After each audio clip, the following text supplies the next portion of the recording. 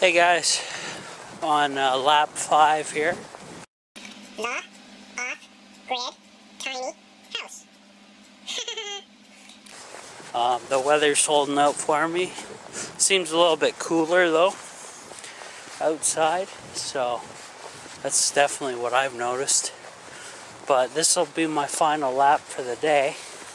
Then I'll head back to the house, check on my dad, and then I think because my mom's off work today as well, I think all three of us are going to go up to the hospital later this afternoon and visit my aunt, see what's going on and see if we can do anything. But just a visit, and then go from there. So I have work tomorrow, which is good. That'll bring some money in. Finally starting to get to some of these jobs. And then I did order, like I said, in my earlier videos there, guys, if you follow me on a regular basis, I ordered some stuff from Wish.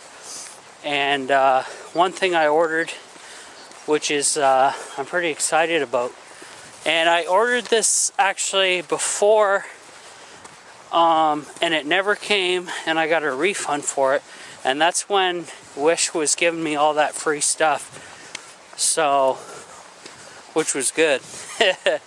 But this item never came, so I went ahead and ordered a item for off the grid, and it is going to be a mini projector, and it's got an HDMI port and audio ports and all that.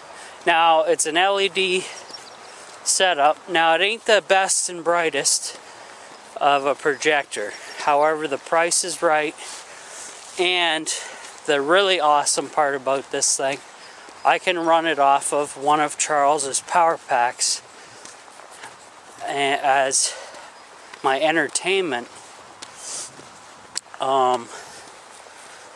So it's not even going to be connected to the battery bank whatsoever. I can literally take this thing it's portable, so I can take it anywhere and have that power bank and just broadcast that onto a wall somewhere. And I think that's going to work out really nice in the tiny house because, you know, you do get those days where power's at a minimum coming in. And if I can run this stuff off a power bank and have some entertainment, that's awesome. And this is kind of going to be my go-to until I save up enough money for the 12-volt TV. And I think the 12-volt TV is going to be a great investment as well, because I will no longer need an inverter to run a TV, and it will have a built-in DVD player so I can play DVDs and so on. But they do say that the audio sucks on the internal speakers on this TV. So I also am looking on Wish for a nice sound bar that I can plug in as an auxiliary, and the sound bars they have on there are also USB powered, which is awesome. So you want to look at 12 volt and USB powered devices, guys, for your off-grid setup. If you can bypass your equipment without using an inverter, then it's going to save you a lot of money. You're going to have longer run times, and that's the way to go, 100%. The only thing I would actually need on a inverter would be my refrigerator, and you know, maybe some charging power tools and stuff, but we'll see how that works out. But I'm pretty excited about this little projector. It's not going to cost me a lot of money, which is good.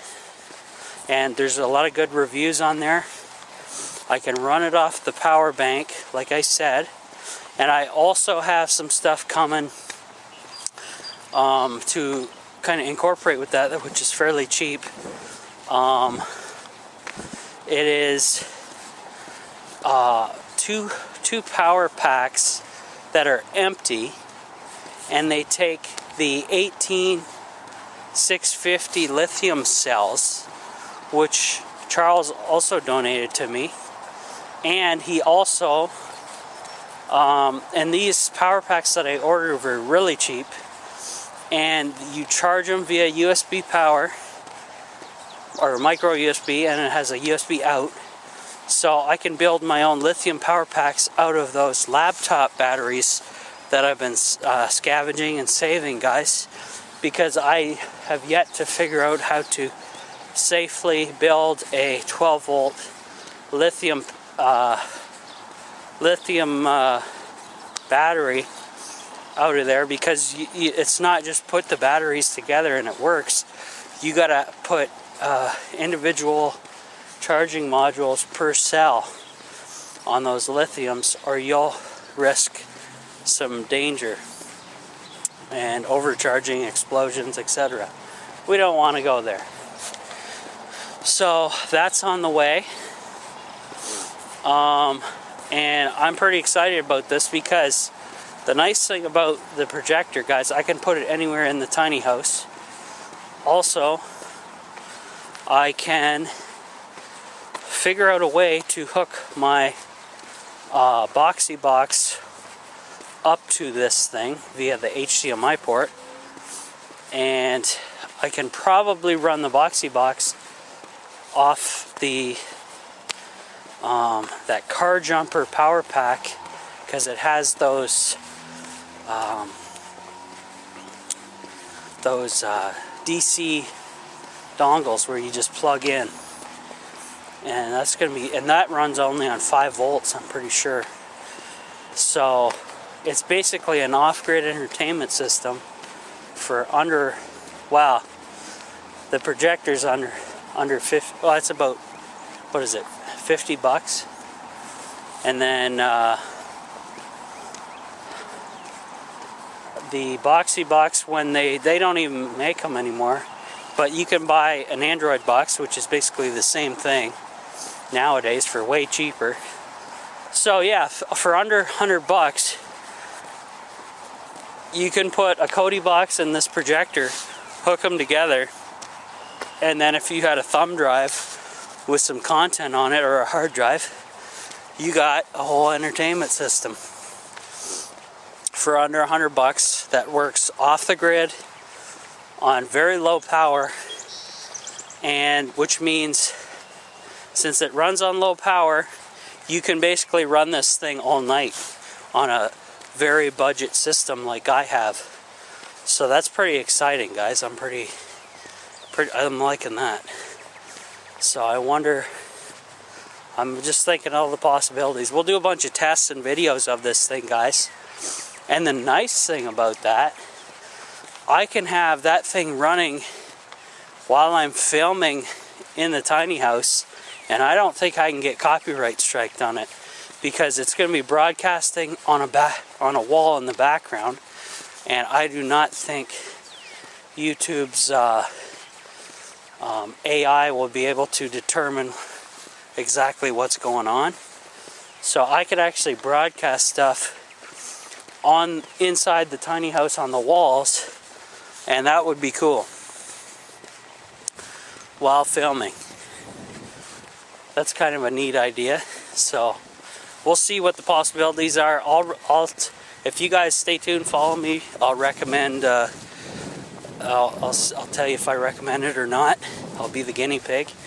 And why do I buy from Wish and buy these kind of no-name cheaper electronics? Well, guys, I live in Canada. We have a 13% sales tax on everything. And not to mention, everything sold here is pretty much imported from China. And they just double and triple the price, so they make a profit. Why? So I'm basically buying direct from China cutting out the middleman, cutting out 2 and 3 times the price gouging by the companies, and also I do not have to pay the 13% sales tax, which is, this method has saved me a ton of money, and I get a lot of cool stuff that they don't even have in stores, guys, around where I'm at. So Wish is kind of like my favorite shopping store online. I know Amazon and stuff have better stuff and it's quicker, but Amazon is, you know, they claim they're pretty inexpensive, but anytime I'm looking for something, I don't know, pretty awful. Though recently the supplements for my dad I did get fairly cheap on there, and I will continue to buy from Amazon those because super inexpensive on that side of things, so that's going to be good. What else is going on? Yeah, so I got some more items coming from Wish as well, guys. And like I say, it takes like months for me to get that stuff in. So stay tuned.